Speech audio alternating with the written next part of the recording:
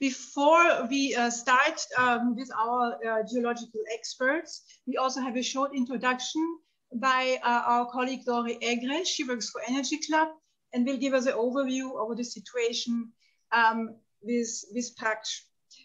So coming to the authors of this very, let's say controversial study, is Kurt Becker. He is a well-known researcher in earthquake geology, active tectonics and seismic hazards at the University of Vienna.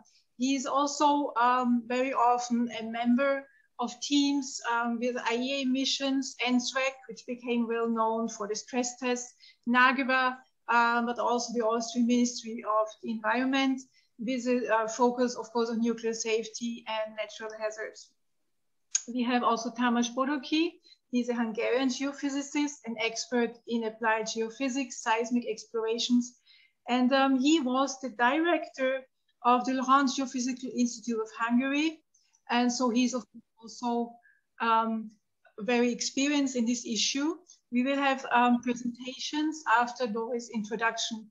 After that, I'm happy to announce we will have a discussion among us, but we have, I see already 2 or 3 experts from the field, one in the legal questions, because of course the part that we have to inquire about is what do these facts mean, of course, for the licensing, environmental impact assessments, ESPO convention, are there any implications? So I would ask you now, Dori, to start with the introduction. Thank you. Thank you, Patrizia, and I would like to welcome everyone as well. Before continuing with what is happening in Hungary concerning the nuclear expansion, I would like to shortly introduce the joint project and Energia Club as well.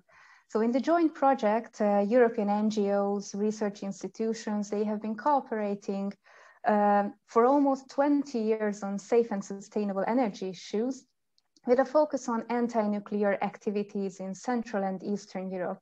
I see now that multiple people from the joint project have joined us today as well, so welcome to them as well.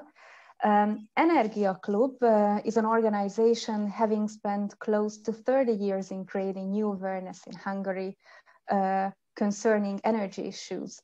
With our research, training courses, wide-reaching communication, we aim to make energy producers, users, and perhaps even political decision makers to act with regards to energy usage. We are working with joint project on the nuclear expansion in Hungary, which is the concern of today's meeting. As you all probably know, we only have 1 nuclear power plant currently functioning in Hungary with 4 nuclear reactors, but the Paks II project is undergoing, and we will have 2 new reactors to ensure the continued use of nuclear energy. But this has been a hotly debated topic for more than 10 years. In 2009, the Hungarian parliament gave its provisional acceptance for the possible expansion of the existing nuclear capacities. And in the following years, preparatory inquiries were taking place for the establishment of the new reactors. However, the documentation of these inquiries were not made public, which resulted in multiple years of litigation. In 2011, the parliament accepted the so-called National Energy Strategy, according to which Hungary will keep using nuclear energy.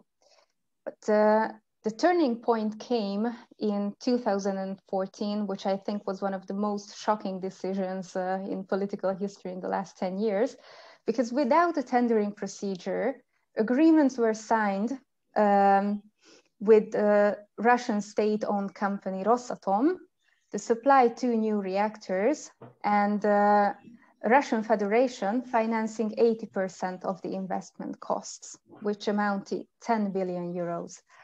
In 2016, the Paks II project company submitted its site license application to the competent authority, which is the Hungarian Atomic Energy Authority.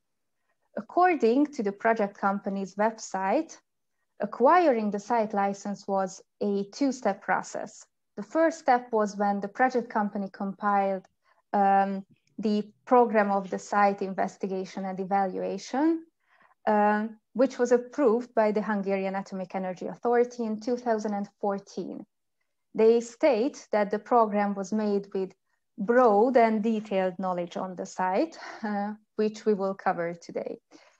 During the second step, the site investigation and evaluation program was implemented. The goal of the site investigation and evaluation was to identify every natural and human circumstance, characterize their effects on the design of the nuclear power plant, and verify its safety. The site license application had to prove that the site was fit for establishing a nuclear power plant. The key statement of the site investigation and evaluation was, according to them, that the site was suitable for accommodating new nuclear power plant units. The site features were defined by technical and scientific standards, and as these were taken into account, they say, the safety regulations, new units could be designed and established. And finally, in 2017, the Hungarian Atomic Energy Authority authorized the site license application. And it was Létesítésére that reported first in 2017 that the site of the NPP and the planned expansion does not comply with the International Atomic Energy Agency's earthquake safety recommendations because there is an active tectonic fault line that passes under nuclear facility. Less than 10,000 years old traces of earthquakes were found on the surface in the immediate vicinity of the site. But despite the report and the extensive investigative work done by Létesítésére, the state carried on with the project. Since then, the implementation and the construction licenses have been submitted. And obviously, it's quite concerning that new scientific results come to light, and the Hungarian Atomic Energy Authority says that they are aware of the results, but they are still saying that everything is okay, there is not a danger to the plant site, and this is what we are about to discuss today. Thank you. Yeah, thank you very much. So I think we continue with the geological presentations. If it's okay, Kurt, would you start? We introduced you, I think, before you were here. So no problem with this. Thank you. You were later than I was. Please.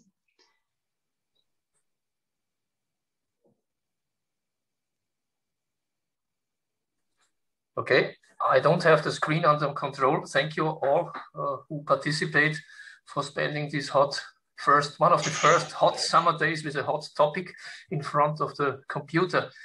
Now, my purpose here is to give you some insight into the results of a recently published document that was myself and Esther Hintersberger, who was at that time working at the University of Vienna with me on active tectonics, active faults, paleoseismology, and such topics. So we did this project for the Austrian Ministry of the Environment, which changed its names from time to time, but this doesn't care us here. With the background to evaluate from a geological point of view the site documents that are available for Paks II.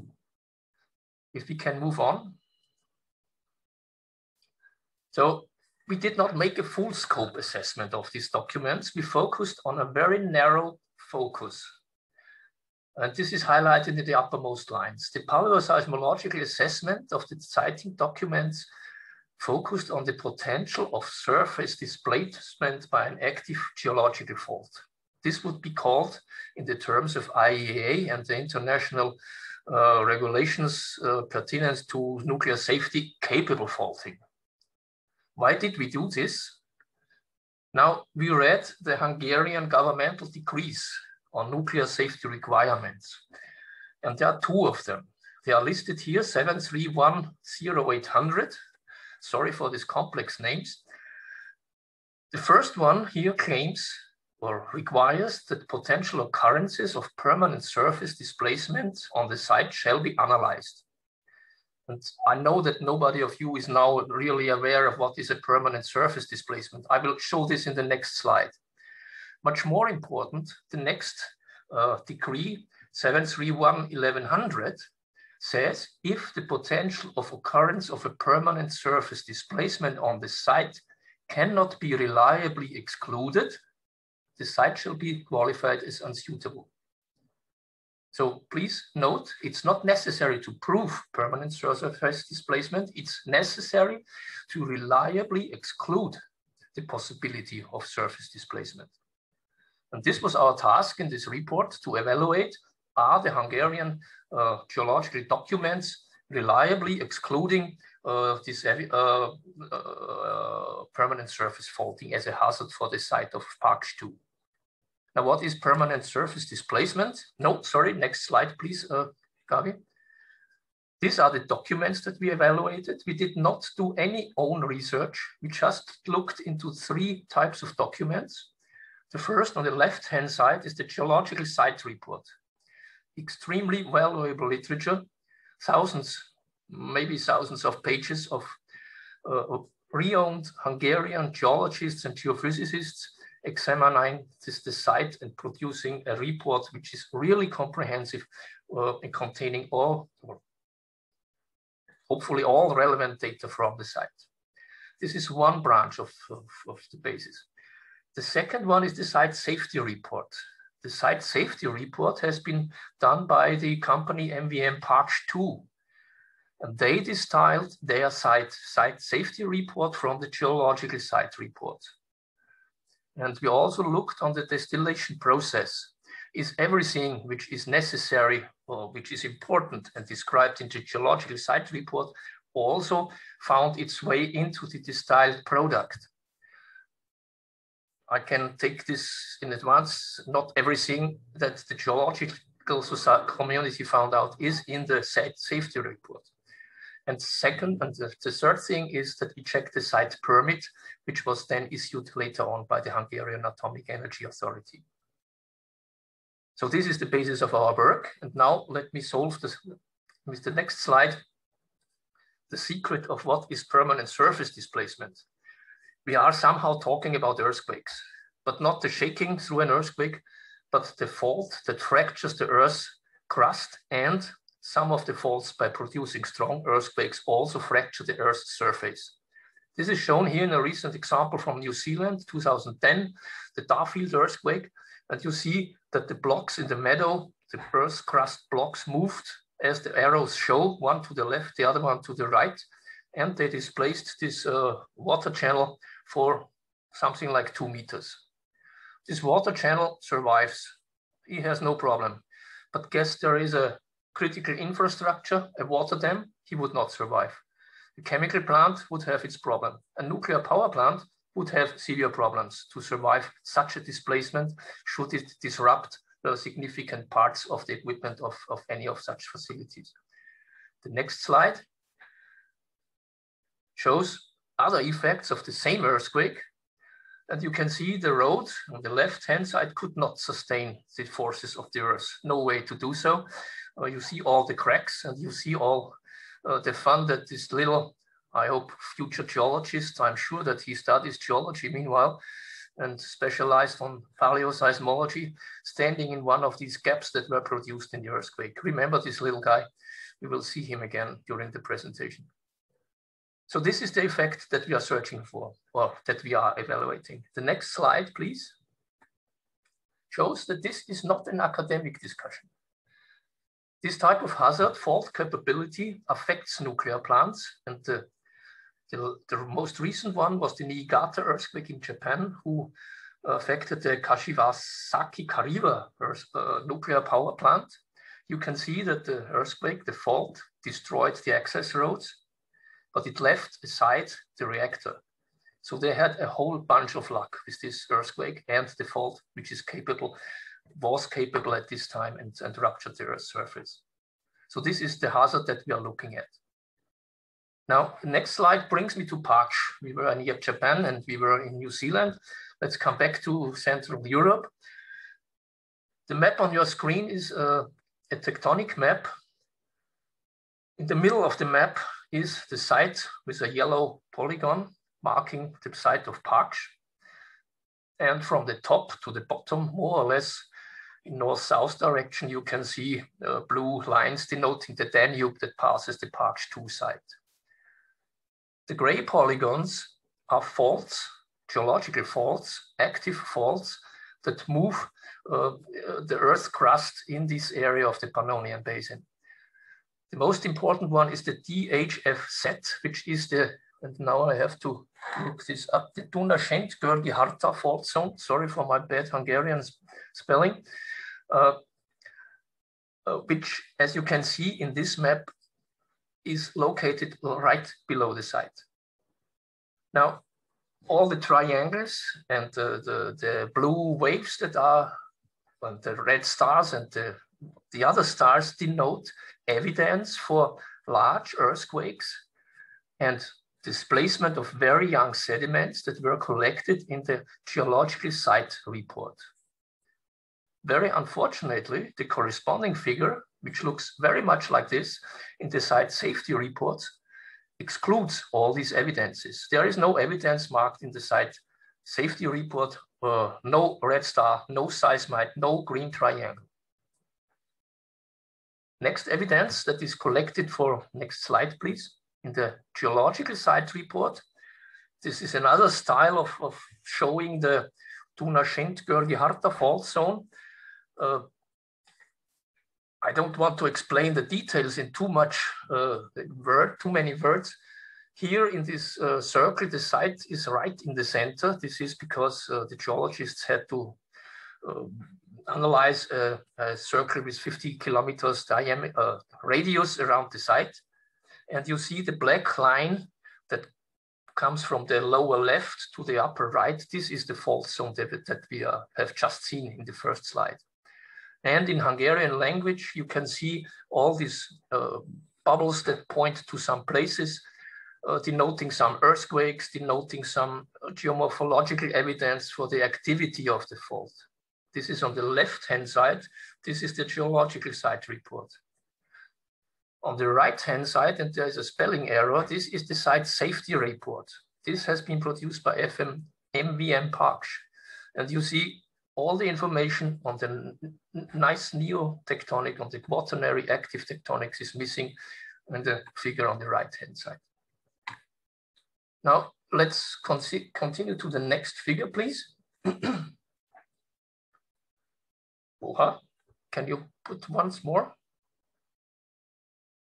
No, then I don't know what's the case here. It should show another type of figure, but we can continue 2 slides more. The next, please. Now, no, just the one before. Looking at the site now, not in the region around the site, this is the map from the geological site report that denotes the extent of the Dunaszent-Görgi-Harta fault zone, which is delimited by the bold red lines here.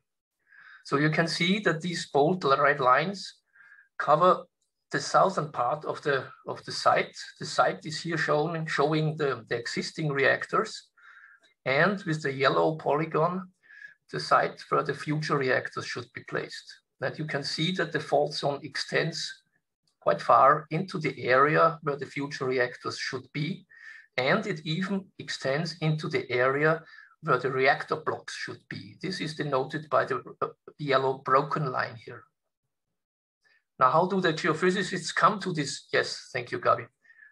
If you move south, you can also show the existing power plant with the mouse, maybe. Yes, this is here. So these are the existing reactors. moving to the next slide, shows you a profile. This is hard to digest for non-geologists and non-geophysicists. This is a cross-section through the Earth's crust. It is crossing the fault zone that we have now seen looking down to the surface in a cross-section. What you see is the uppermost few kilometers of the Earth's crust. So it's really going deep down because earthquakes happen deep down in the crust, but the faults come up to a shallow surface, as you can see, indicated by all the red lines here. And you can see that the faults down, further down in the section, are very narrow, and they get much wider going upwards. And this is a situation where geologists get lyrical, and they call it a flower structure, because the green faults in the depth, this is the trunk of the flower, and the leaves of the flower, the blossom, are the red lines closer to the surface. So you see that this type of fault widens to the surface. It branches from one main fault, deep, deep down, that produces eventually an earthquake, up to dozens of faults which arrive eventually at the surface. So this is the architecture of this type of fault that is underlying the nuclear power plants in Paks. The next slide, please. So here we are back to the map that we have shown just before. The section that you have seen is just opposite side on the Danube, opposite to the power plant site itself. The line PA22S approximately locates the section that I have just shown in the last slide. Now, this is the figure which is shown in the geological site report. Let's continue to the next slide and look at a similar figure, but only similar figure, which is in the site safety report. To the left, the geological report, and to the right, again, I'm sorry, with a spelling error, the site safety report provided by Paks, MVM Paks. Compare the width and the location of the faults. On the left side, the geologists claim that the fault extends into the area where the reactor blocks should be.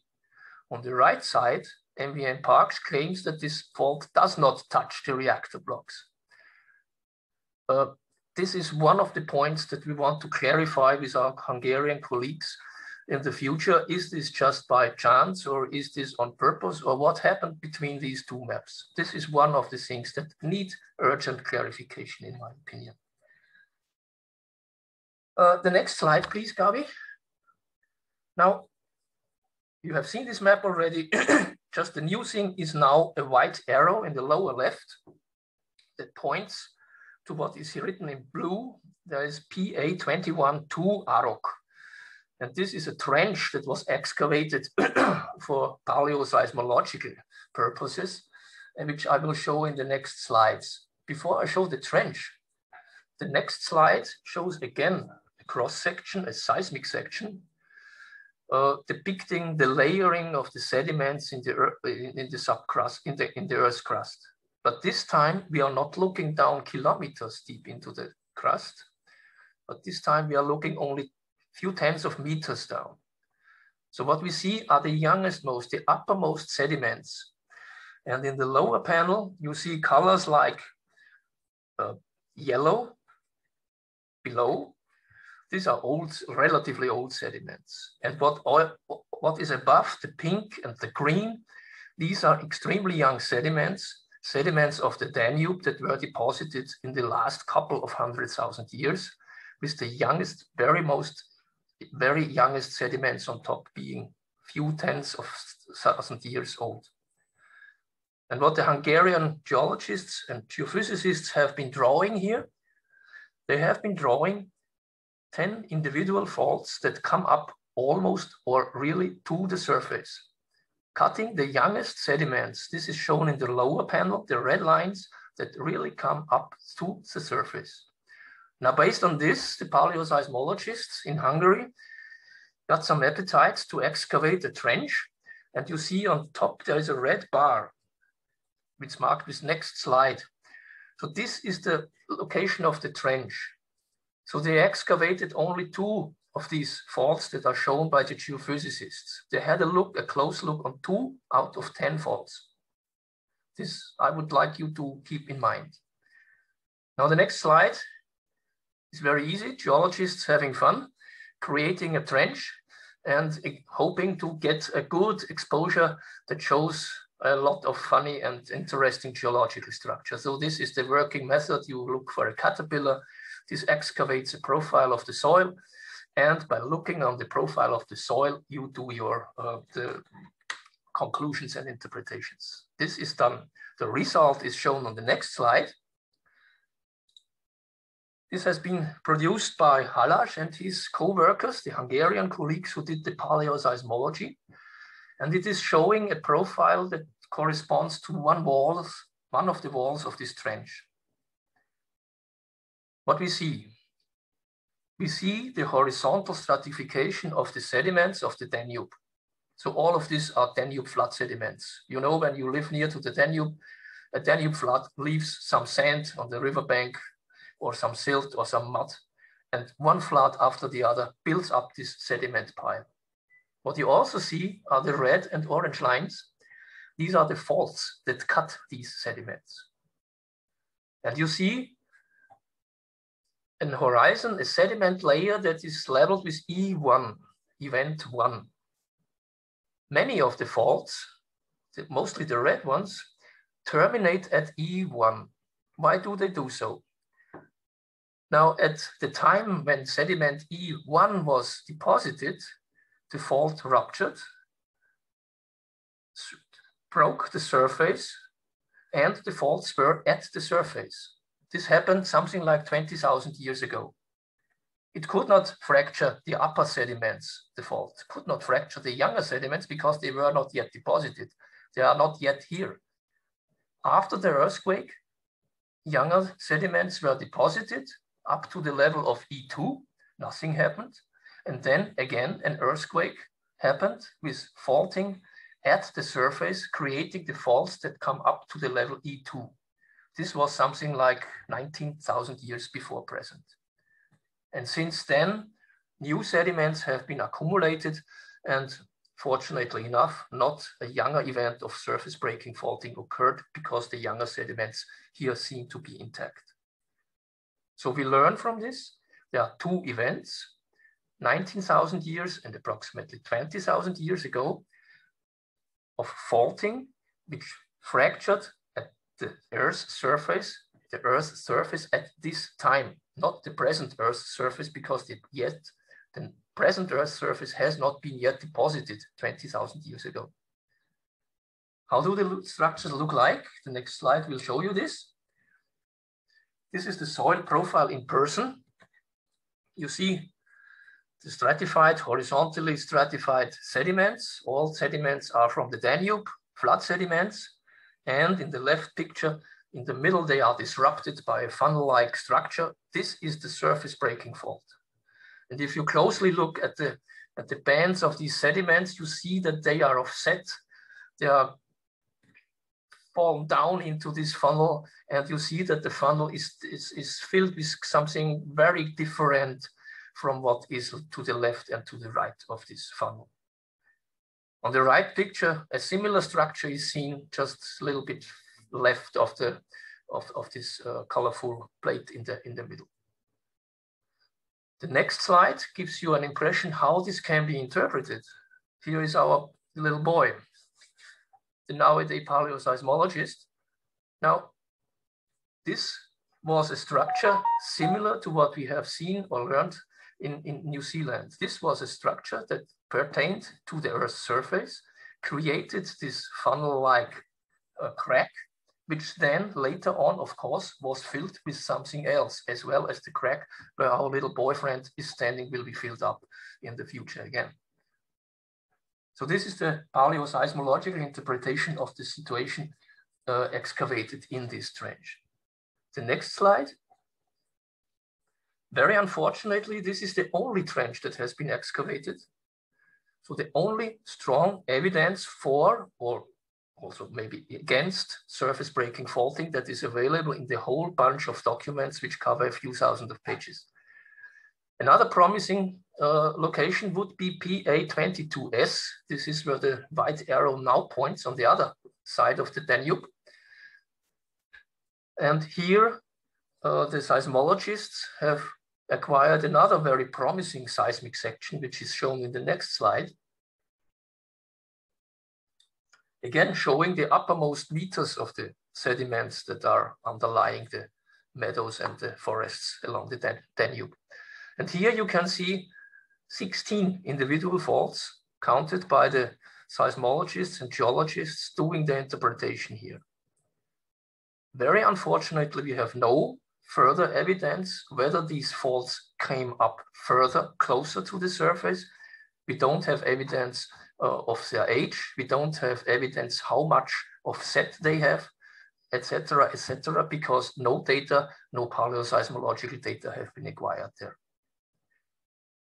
So the next slide, now you can relax. We leave the field of geology, we come to some conclusions. And the first conclusion is not very scientific, but rather popular, I think. We have tried to draw the extent of the Duna-Szentgörgyi-Harta fault zone on this mock-up of the future and existing nuclear power plant. This is a picture that you can download from the Paks II homepage. And by locating the buildings and the shoreline of the Danube, it's fairly easy to figure out where the fault runs in this picture. But the fault is here denoted by the reddish polygon. And you see that it's all below the existing power plant and it extends into the future power plant, based on the data that are available from the geological site report. So this is the first conclusion. Yes, there is a fault. This is active fault. It underlies large parts of the Paks II site. The next slide. Here, the first conclusion is paleoseismological data from the trench next to the site confirm the existence of faults that led to permanent ground displacement in the past. They did so 20,000 years ago. They did so 19,000 years ago, and they will do so in the future. Because geological tectonic faults are not switched off because somebody builds a construction on top of it. What did MVM Paks make as a conclusion? In the site safety report, you can read seismic events occurring in the research area are not able to significantly displace the surface. It is the fault planes cannot be considered capable. We wonder, and we really would like to know how MVM Paks came to this conclusion, looking at the pictures that you have seen already from the trench. We concluded in our report that this is not in line with the geological evidence described in the geological site report. And we make here a rather strong statement for scientists, but I think it is supported by what we did as a comparison between the reports is that this is contrary to the principles of good scientific practice. The site safety report downplays certain data and does not account fully for the contents of the geological site report. This is one of our conclusions. The next slide, please, Gavin. Second, again, paleoseismological data confirm the existence of faults that lead to permanent ground displacement. What is the conclusion with respect to the Hungarian governmental decree? I read again the decree. If the potential of occurrence of a permanent surface displacement on the site cannot be reliably excluded, the site shall be qualified as unsuitable. Cannot be reliably excluded. So if we don't care about what we have seen in the trench and just focus on cannot be reliably excluded, I would say that one trench, 85 meters long, on a fault zone which is 1 kilometer wide and consists of dozens of faults that come up to the surface is not sufficient to exclude the possibility of permanent surface displacement.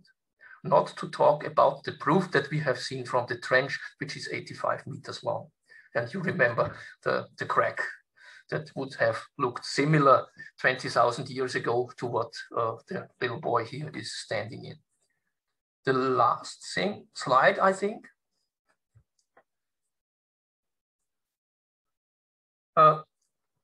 We conclude from the geological site report, mainly from the geological site report, but this is also stated, I have to say, in the site safety report, that a wealth of geological and geophysical data proves that the Dunajec-Görgi-Harta fault zone is an active fault. This is an interesting statement, not so much with respect to Hungarian regulations and IAEA regulations, because yeah, this is not a good site, but it's not the site exclusion criterion. But if you look into Russian codes, the NP 03201, which is a code dealing with the siting of nuclear facilities in Russia, it clearly states it is not allowed to locate nuclear power plants on the sites directly situated on active faults. Full stop. No comment else made in this regulation. Why is this interesting? Now, the background is that the Russian provider should provide the nuclear island and the whole nuclear power plant, having in mind that the site in Russia would maybe not be found suitable as a nuclear power plant site. This is the end of my presentation. The last slide is just again the mock-up showing the extent of the fault zone below the nuclear power plants. Thank you for your attention and sorry for doing so much geology.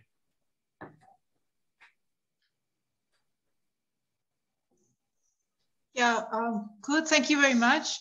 I think, yes, it was a very good presentation. I see there is applauses. That's a rare effect on Zoom. It's a pity we cannot hear it. But we can continue, I think, with a little bit more geology. I see there is appetite growing. So I would ask, please, Mr. Tamás Bodoky, would you please continue with your presentation? Hi. You have to...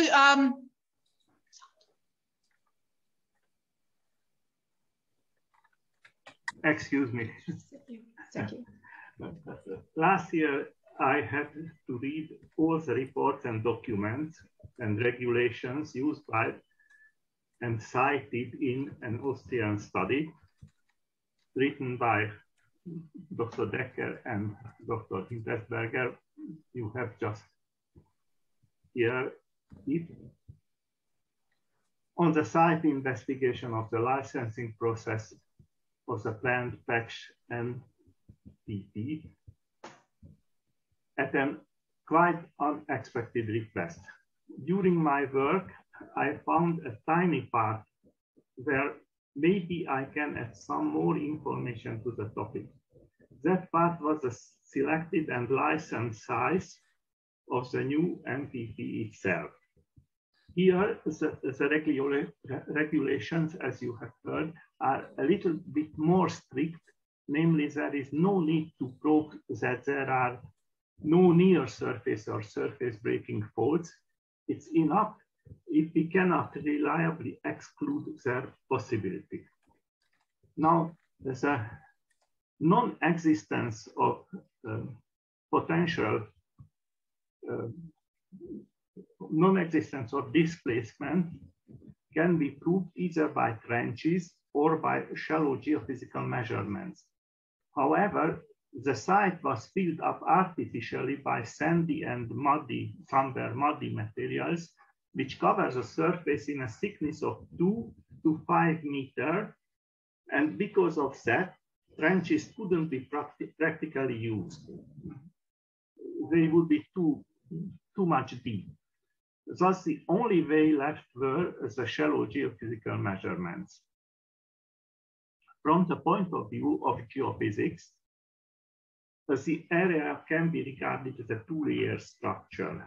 The bottom and the top layer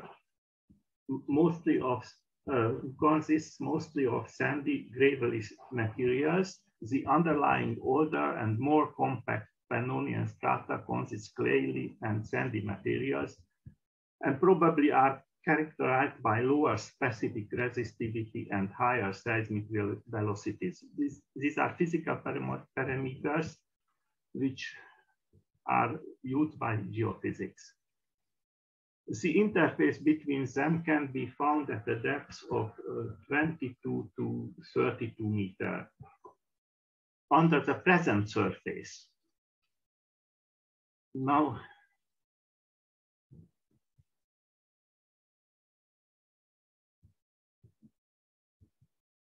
I should like to show a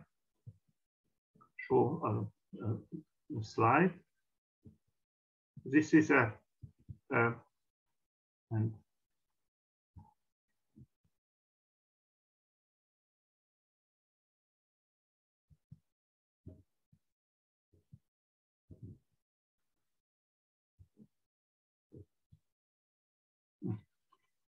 excuse me.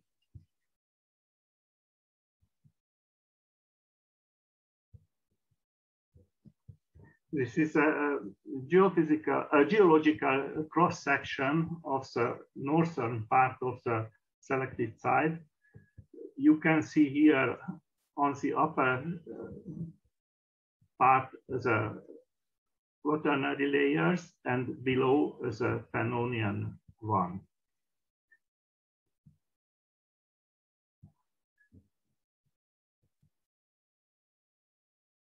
According to the regulation, the fundamental question is here, can we exclude the possibility?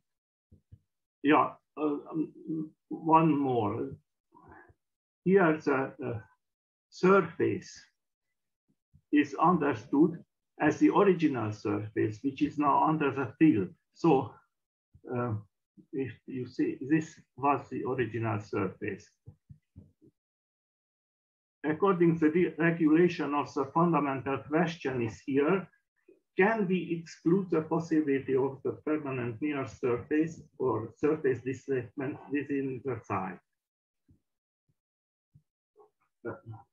The geophysical report gives the following answer. Based on the available data below, we can state with absolute certainty that the fault zone crosses the entire preserved Pannonian sequence. However, there are no data that can provide a definite answer to the question of the tectonic involvement of quaternary sediments. Now, unfortunately, if there is no data providing a definite answer, then the permanent surface displacement cannot be excluded. Consequently, the site should be qualified as unsafe, unsuitable. Now, up to here, the story is much more a legal issue than a geophysical one.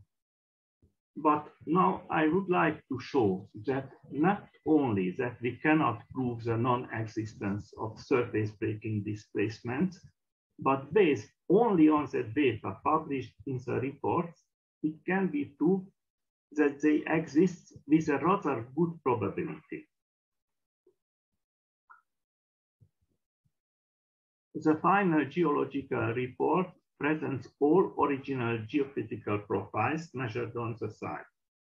However, in the report, raw data cannot be presented, and in an online report, mostly processed geophysical sections are given.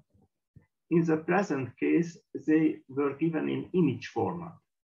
So to deal with them, one had to copy them from the PC screen, and instead of real geophysical processing programs, one can work with them only with image processing steps.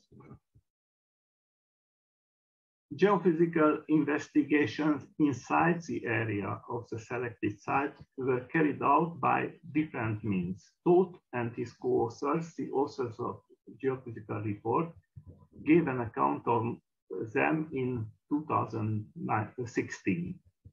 As a first preparatory step, EM, electromagnetic, and GPR, ground probing radar measurements were carried out to see how much had been that former industrial area disturbed and contaminated below the surface by former human activity.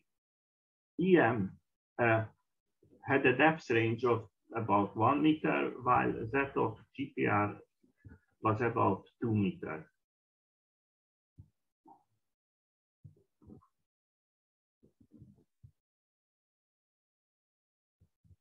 The EM measurements provided a specific conductivity map of the uppermost 1 meter, indicating a lot of underground artificial objects, especially on the southern and southwestern part.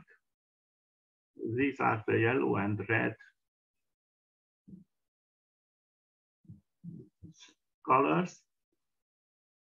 But the northern and northeastern part seems to be quite undisturbed. The GPR profiles here, black lines, are sparsely located and they served only for controlling the EM map. Neither EM nor GPR provided information below the original surface because of the fill. As a second phase of the InSight investigations, electrical resistivity and seismic refraction survey were carried out.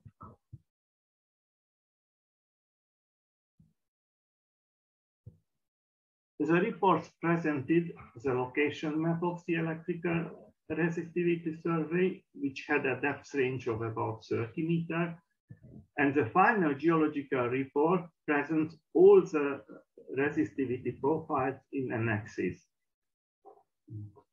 I show one of them.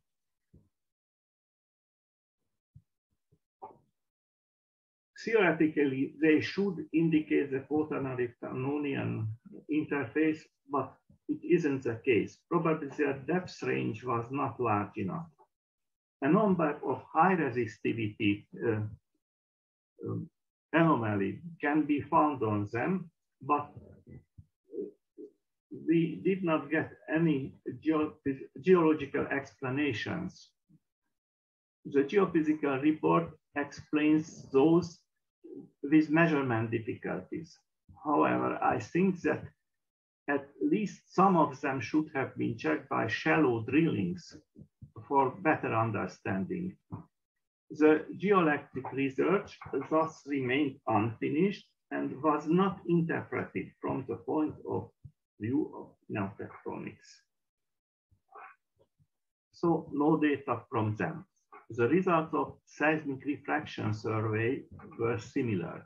Obviously, the velocity jump of the seismic P waves expected at the quaternary Pannonian interface were not enough large to create the necessary refracted head waves.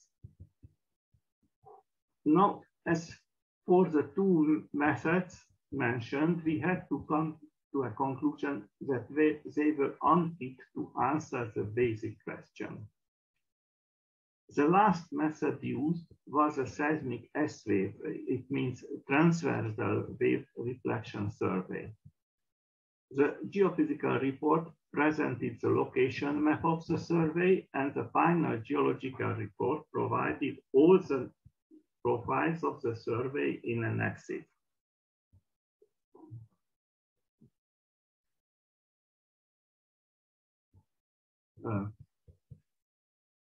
Here is a location plan of the seismic reflection net.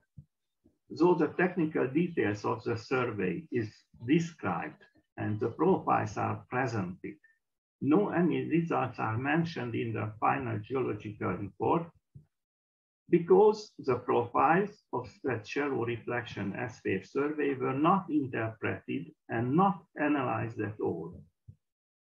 The reason of that is, says the geophysical report, that the underground artificial objects created high disturbing noise level, making impossible the interpretation.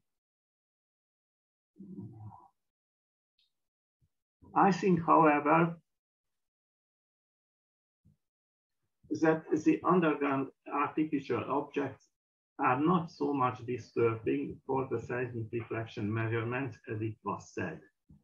The S-wave reflection profiles, or at least a part of them, are well interpretable. And that gave me the idea to start and try to interpret them.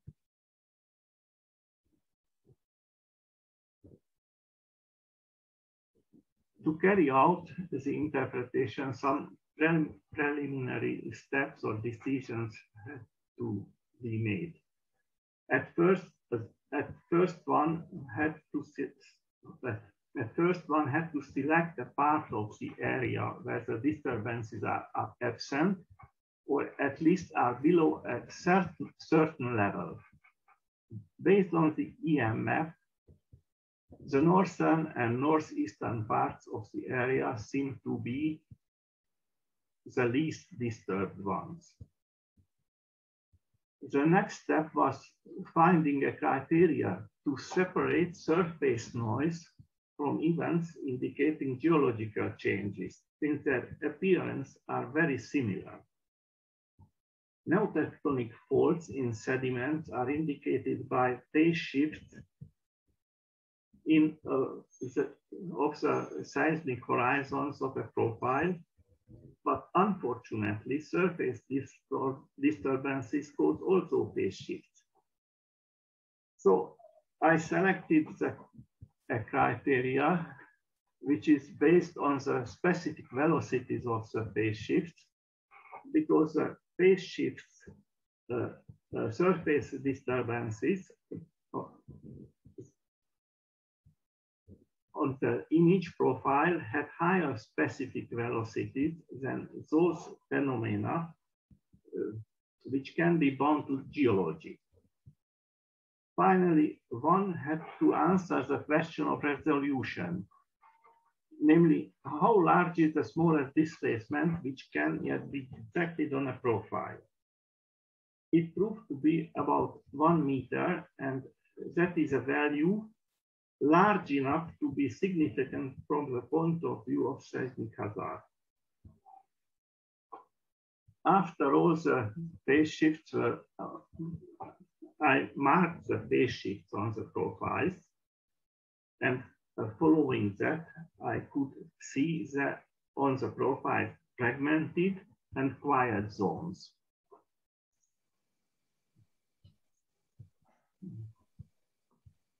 Mr. Bodoky? Yes.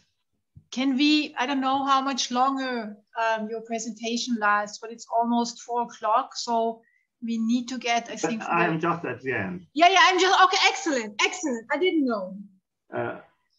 You can see here a profile unmarked and marked. Yellow is, I think, geology, and green is disturbance. Now, if one indicates the locations of the fragmented segments on the location map of the survey, then a zone is outlined which can be interpreted as a neotectonic fault zone penetrating into the quaternary upper layer. In that zone, at some places, displacement reached the surface, and the direction of the fault zone corresponds well to that of the side faults on the southern part of the main DH zone. Now, here is a disturbed zone, convex horizons, westward rising horizons, eastward rising horizons. And now, if I put, here is what I think is a surface breaking cold zone. Now, to finish, it seems that the results gave a certainty of the existence of the surface breaking fault on the selected sites. However, even if we have got much more than a no data, uncertainty is yet not a complete certainty, because the techniques applied at the so-called PC screen seismic were the interpretation techniques of the 1960s, because instead of real seismic data, only images were available. Another problem is that the profiles are too far from each other regarding their depth range, and because of that, the correlation between them is difficult. At the end, as conclusion, I would say the measurements should be continued. The resistivity profiles should be checked by drilling, and it would be worth comparing them to the corresponding seismic profiles. Secondly, the net of the seismic reflection profile should be made much denser to get sure results here. And really, as a closing word, I am very much afraid that if we have sure data, the final results will contradict the statement of the site license. Thank you. Thank you very much. Also for the very clear conclusions. Before we go into more geological discussion, I would like to ask if there is some media, which we know some journalists, perhaps they would like to ask a question before they hurry on and we enter the debate. Are there any urgent questions in general to the experts?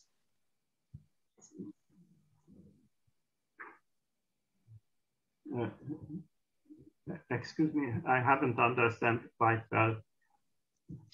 I only asked, I thank you for your very clear presentation. I think that you agree, obviously, but you also added on that you think there should be more investigations made.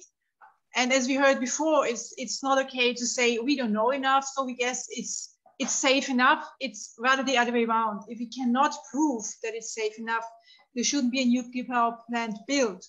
But for now, before we enter the discussion, which certainly will be very interesting, I only asked if there is media representatives or journalists who would like to ask questions first before we continue discussing seismicity and licensing. Yeah. There's a question in the chat. Can you see it? Yes, yes. We have a question from an Italian news agency, and this is the strongest earthquake. Whether you could tell him what is the strongest earthquake to be expected in the Paks area, and how high would the Paks II, the Paks I and the Paks II nuclear power plants' resistance, robustness to those values for earthquakes be? It's a question for me. It's for both of you. Yes. Then.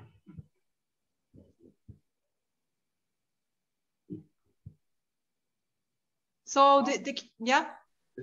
Two earthquakes was mentioned in the report. Both of them more than 6.5 magnitude. It's a very large earthquake. And the first, the Paks I power plant, that time was reinforced after the first site investigations to bear a 6.4 magnitude earthquake, but I hope it will not be tried. So, and how, when can we wait the next earthquake? Nobody can tell. Yes, and for Paks II, I assume there would be different values they're giving for what they're constructing now. I don't know. Yeah, anyone knows? What I do think that from the documentation that we have seen, it should be designed for 0.35 G. This should be the design basis expressed in ground motion parameters. But I have to say that we did not check this type of hazard in our assessment. We suspect that the conclusions on the activity of the fault and the mere abundance of evidence for strong earthquakes that we found in the geological site report. Remember, there are around 20 strong earthquakes, each exceeding possibly magnitude 6, that were recorded, geologically recorded, not historically, in paleoseismological data from the area around the plant. I'm not sure if this is all considered in the seismic hazard assessment, but this has not been checked. And so far, I have no reason to doubt that the Hungarian colleagues did a wrong assessment for the seismic hazard, for the ground shaking, so for the vibration. We have the doubts with respect to the permanent ground displacement. And thank you, Tamás, for your clear presentation from the geophysical data from the site itself. Yes. For me, it was clear. I should like to the earthquake question to tell some more that we have a very short data sequence. We see the earthquakes back only to some 100 years, even not yet to some 100 years. But here we speak from 10,000 years, and this creates a very high uncertainty, and uncertainties are always dangerous.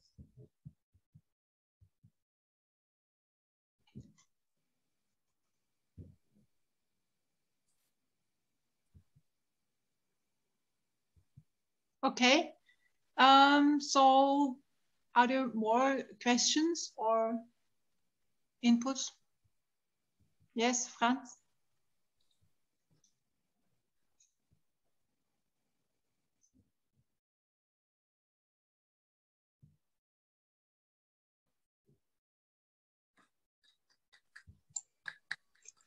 Franz, you're muted. Yeah. Okay. Now you should hear me. Oh, okay. I have a question. As far as I remember, the site license itself stipulates that a geological survey has to be continued. Is somebody aware what had been done in the last years?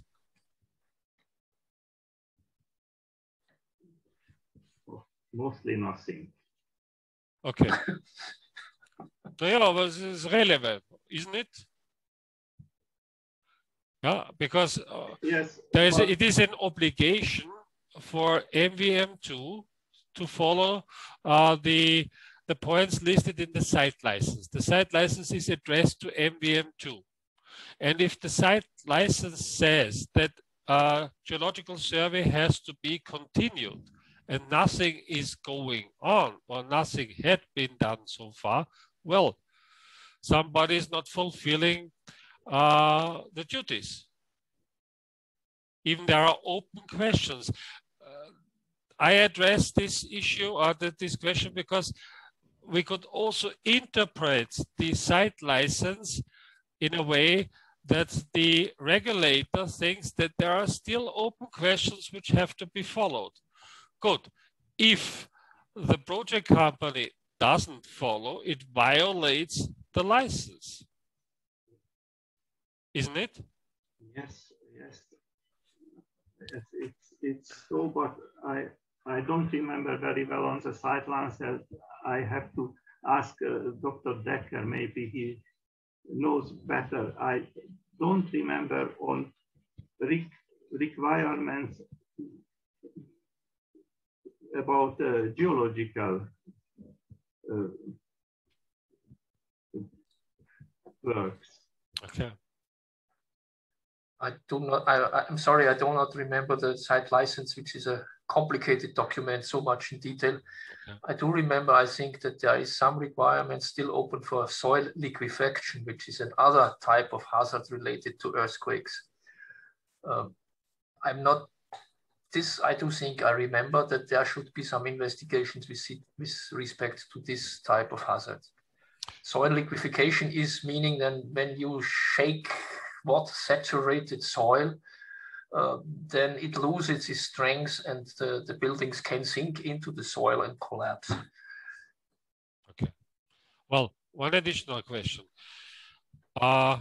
Maybe in September, the Nuclear Regulatory Authority will give the permission for construction, which means that, as far as I have read the Hungarian media, digging of the fundament should not start earlier than the construction license is released.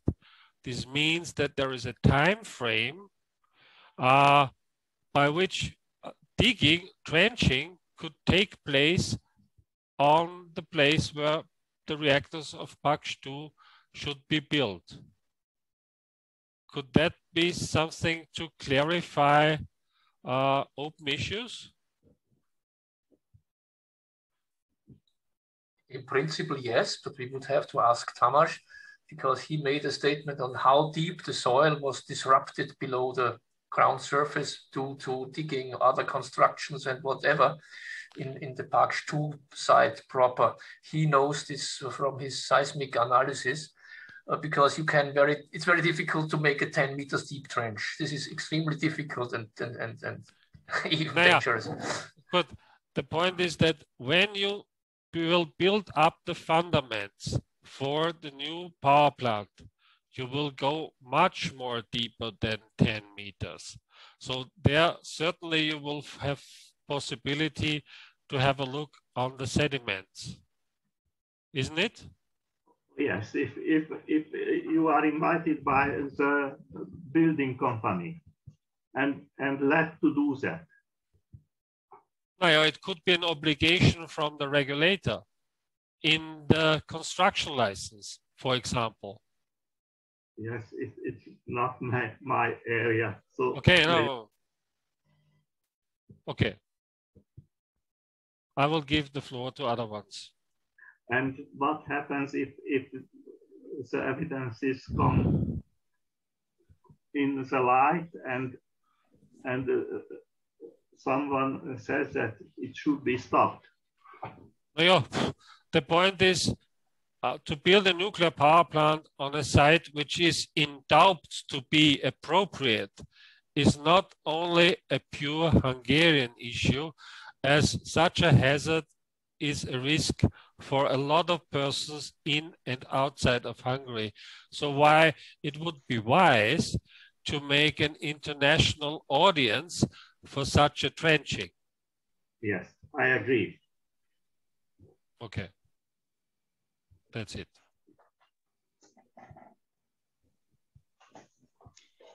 Anything else? Yes. I'm Tamás Bodoky. I'm the son of Tamás Bodoky Senior, and I'm the journalist who tried to investigate this issue. And when I confronted the original authors of this geological study, who carried out this study for Paks, they tried to convince me that yes, there is a fault line, and this is all true, but this fault line is not capable of displacing the surface. And they are very convinced that this fault line is not capable, this cannot move the surface. What is your opinion on this?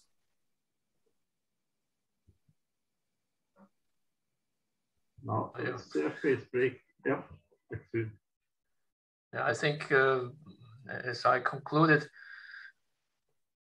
we see no safe exclusion of the hazard of fault capability by these data. We are even inclined to see the proof that such faults are existing near to the site by the evidence of the trench that has been made 700 meters south of the existing MPP. But again, we are on a level now we have read and I think understood all the geological data. And now we would, as the Austrian party, would be very interested to hear a Hungarian response. A discussion with the authors of these reports, because they of course know their data. And this would be extremely interesting and important for us to have a technical discussion on such a basis. What is the opinion of the authors of the geological site report?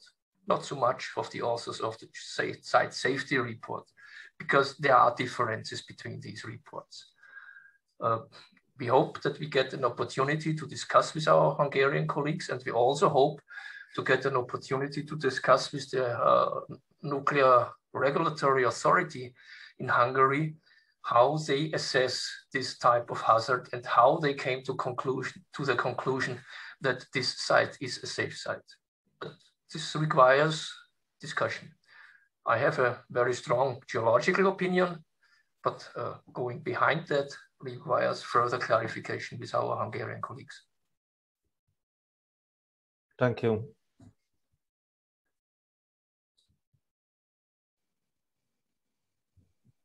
Are there more questions?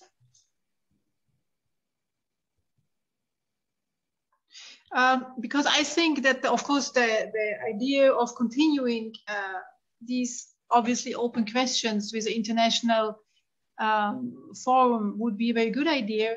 And as far as I'm informed, there will be some bilateral discussions between the Austrian and the Hungarian side. But are there other, could we think of other fora which would be relevant, like the IAEA? Do they perhaps have, I know that many of us have some experiences with IAEA missions, and they are not always the best when it comes to transparency or reporting, but would this make sense? I don't know, do you think, or don't they have, I don't even know whether they have seismic reviews, but I guess they do, because they also put out guidelines and recommendations.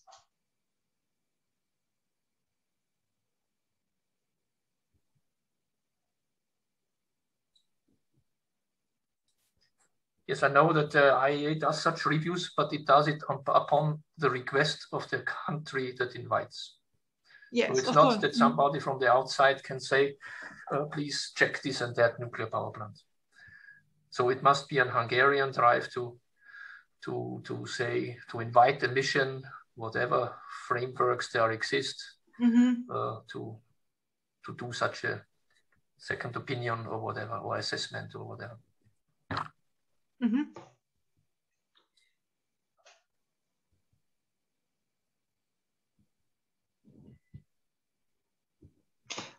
Yeah, so if there is no more inputs, no more requests, we started a little bit in preparation of this discussion, thinking about when these insecurities, or at least not proven seismic safety, whether this would have an impact on the licensing. And already the construction license was mentioned by Franz Meister, that it's coming up. The question is, for example, the site license from 2017, do we think that this could be reviewed? Is it possible to discuss this with the Hungarian Nuclear Authority, the regulator, to ask for this, or should we try on some other level? Perhaps there is also NSREC. We could discuss, of course, with the other regulators how to proceed in this case. Or does this sound undoable? Yeah, as far as I know, the Austrian Ministry for the Environment, which is now has another name, already approached the Hungarian side with the request to organize a technical workshop to clarify all the questions. The report that I presented has a thick part in the back of all these pages, which probably not everybody would read. But there are a lot of questions formulated to the Hungarian nuclear regulators that we would like to clarify. And these include, I mean, you can read through these if you have time and if you want to do that. But they address also the way how the conclusion that the site is suitable came into existence.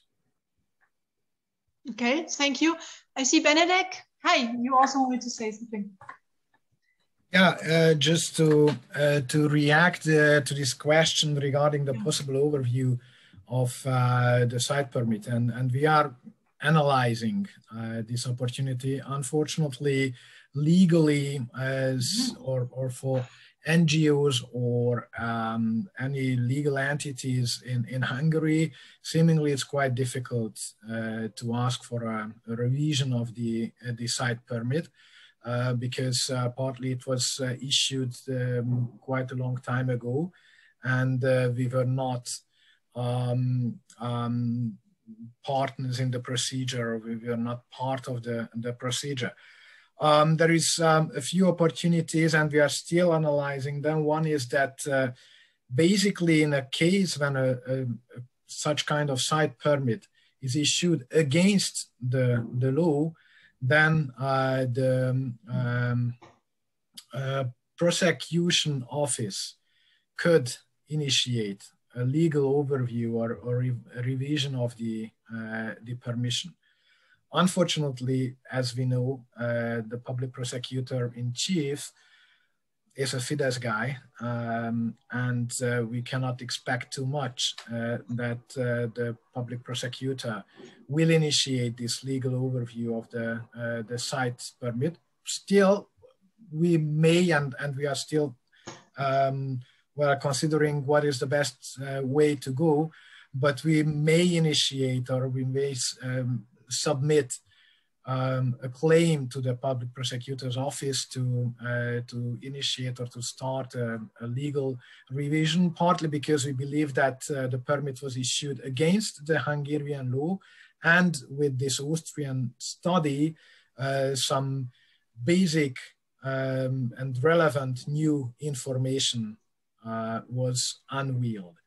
And this could also be a basis for a legal revision, that basic and substantial new information is unveiled or come to the public, but we will see how this might work with the public prosecutor's office. The other option is that the environmental permit, or not the environmental permit, but the construction permit is still not issued. As Franz already mentioned, we expect the construction permit to be issued perhaps in September this year. And we may try to intervene in this procedure. Again, the problem that none of us is part of this procedure. So we are not accepted partners in the procedure. Still, it's not completely clear how this could be carried out, but that's another option. That unfortunately the construction permit doesn't deal directly with the seismic risks, so this should have been clarified in the site permit, but still we can try to intervene in the construction permit. But how to make it and who is the best, perhaps Energia Club as an NGO could be the one who could do that. This is still to be clarified. Not too much very promising option, but it's not a completely lost case from a legal perspective, I must say. Okay, thank you. I will quickly introduce those. Benedek, you were member of the European Parliament, and now I think you are with the Budapest House in Brussels. And Franz Meister, who talked before, works for the Austrian Environment Agency and has been a nuclear expert for the past 30 years at least. And I think, excuse me, I forgot someone right now. So Mr. Gerner, I see you wanted to say something. Perhaps you could also introduce yourself. I have to admit, I don't know you. Okay, thank you. So I'm Peter Gerner, I'm from Átlátszó also. But I'm also a geologist, and I was the very first guy who could read in Hungarian the documents when it came to light in 2017. And I want to show another option. Maybe it's a possibility to hook into the process of construction licenses. So not the site license, the site permit topic, but the next one, the construction licenses, which is due till end of September, so still open. And as I compared that time the reports, there is, in my opinion, a very weak point on ground acceleration value. It was what Kurt and Franz Meister also mentioned. So this is an acceleration value telling the engineers how strong the building should be, how big acceleration the buildings should sustain if something happens. And this ground acceleration value was estimated in this geological report by a very small team in Hungarian, using lots of assumptions. This comes from the method, because this is hard to estimate, but still very few people came to a conclusion saying ground acceleration can be 0.3 or something like this. And my opinion is that this value and how this team came to the conclusion that this is the ground acceleration, what can be expected at Paks, this should be reviewed. It should be reviewed by other teams running through, doing once again the estimations, because this ground acceleration value, a very simple number, but very important for all the engineers. If they want to have a strong building, if they want to have a strong engines, turbines, whatsoever in the power plant, then have to have an exact value here. And this is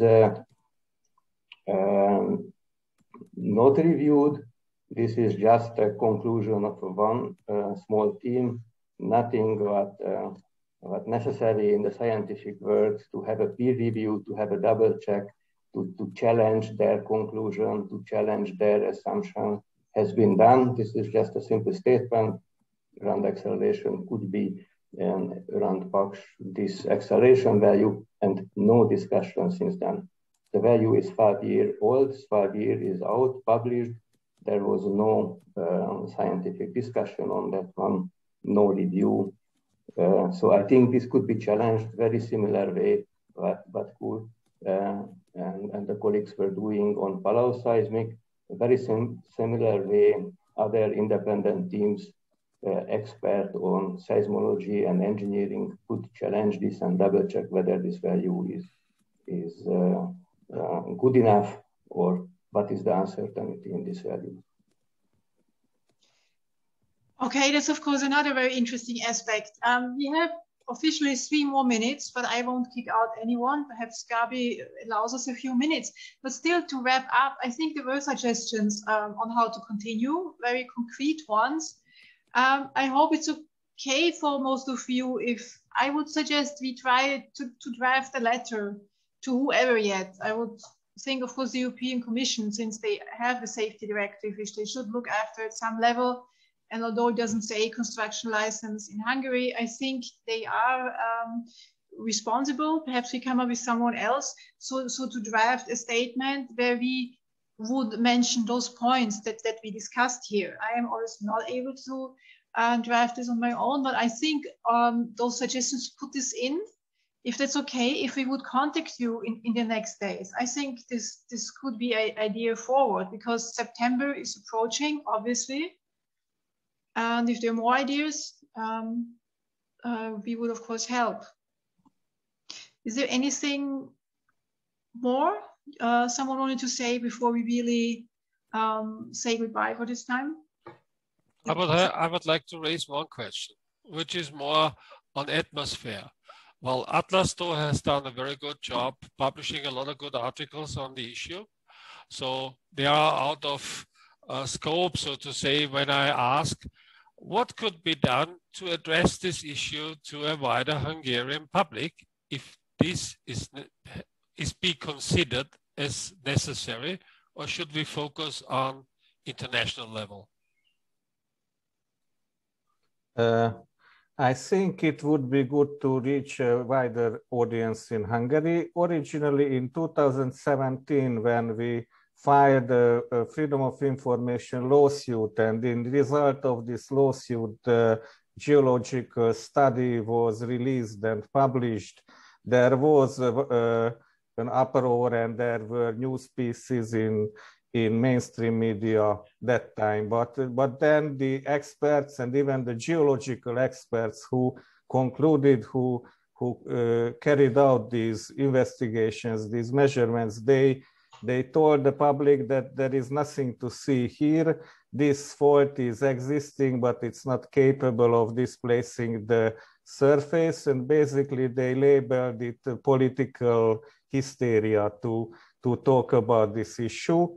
So the whole issue settled in Hungary, and now I don't think the general public is aware if there is a problem or not. Well, surely, may I add something? Well, what I have observed that this Paks issue now became public in media in Brazil, in Denmark, in Romania, in Croatia, yeah.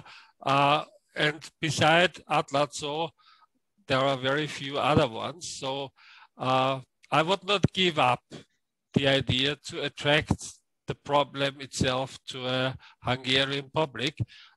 It will depend on our Hungarian colleagues that they could organize, it should organize such an event, which could be attractive for Hungarian media as well. And I would say, well, I cannot agree at present, but some guys involved in this Austrian paper could be invited, or you could do it by yourself, however, but this could be an opportunity. Yeah, let's see whether, Kurt, do you want to go to Budapest? It's a kind of roadshow then.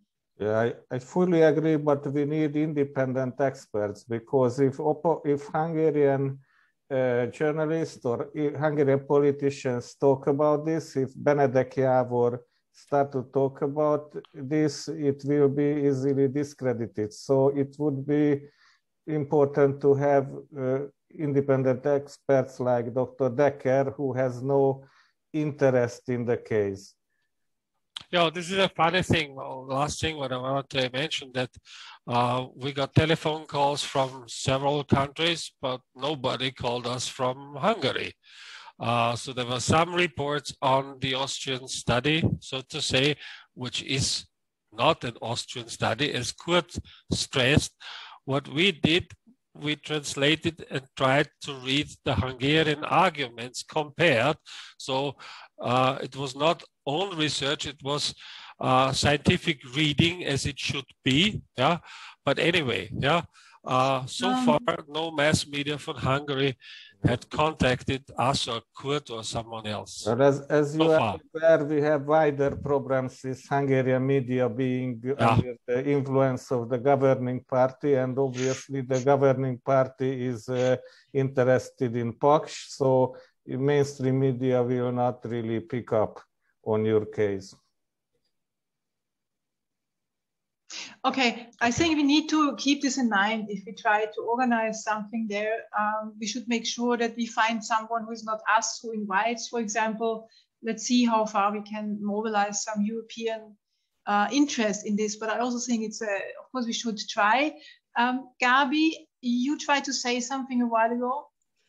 No, I just mentioned that Priska posted something in the chat, and Josef Kober. Yes. Priska, you want to say something, or Josef, because otherwise we're soon heading towards the end? My question was more a technical one when it comes to planning any interventions in the licensing process or procedure until September, but I think this can also be clarified at a later stage. So. Yes, thank you. As I hinted before, we will try to contact you, those who will be able to contribute or have suggestions. So certainly, of course, you too. Josef, are you? Hello everybody. Greetings for the old friends. And very shortly, I wrote in chat that practically these things what we heard about are evidences in all the professionals. And I am very glad to hear this new informations, and that I could hear Hungarian professionals. But of course, I don't know that this college are active college or from pension could speak. It is not. It is a very big question that active professionals who work in institutions, in academy for sciences and other active institutions, what does they say? It would be very important. Politically, this thing is very long time ago communicated. We do that in the Hungarian parliament, in the politics. For instance, me in the local government in Pécs. Pécs is 70 kilometers far from Paks, but we are in the nuclear chain because of the former uranium mines, and maybe we will get the depositing place for high-level activity radiation, radioactive waste. So we are very interested in that. So thank you once more for this very good program. And I ask for the very heavy communication for that. Once more, thank you. Yeah, so I think unless there is something urgent, someone wants to say, oh, Christiana, yes? Yes, so I wanted to respond to your question, Patricia. I think that this should be taken up at the European and actually international level. There's much more hope, especially since it's rather urgent concern. I know that the European Parliament, there's been interest, I think, with some MEPs, but as for myself, I'll be participating in an Aarhus Convention Compliance Committee event in Geneva in July, and maybe I could formulate, it would be great if I could get some help, but I could formulate a formal complaint about compliance. That's just one idea. Yeah, thank you. We could discuss this also with Priska, who has a lot of experience with Aarhus, how this could work, perhaps transparency or information. So we could do this hopefully at some point. Yeah, so then thank you all very much. I think it was a really very interesting meeting. Let's hope we also get this whole issue moving somehow, since it seems rather urgent to have these clear words from the geologists is certainly alarming. Thank you very much. And yeah, goodbye. We will try to send out some minutes, certainly. It was a lot of information, very dense, I think. Thank you. Bye. Bye. Bye. Bye. Bye, and thank you.